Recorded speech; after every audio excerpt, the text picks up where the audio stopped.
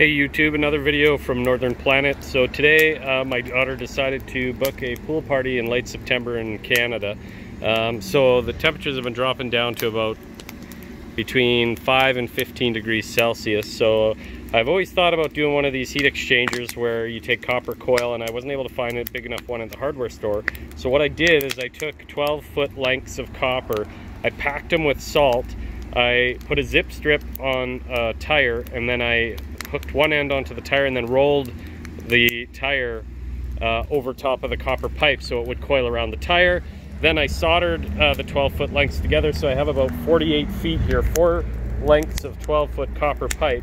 And if you can see, can't really, so right there, that's ceramic fiberglass that I wrapped around wherever I soldered the joints so that it wouldn't remelt the solder. And then I've got a hose end incoming and then outgoing into the pool, and you know, that's probably $100 I think is what I spent on this copper.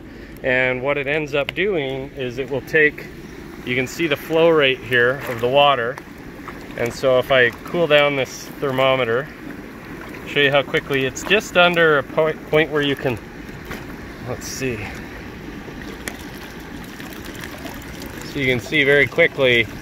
I won't put it in there because it might blow the mercury, but what's cool about this is it's, see, I can hold my hand, I can't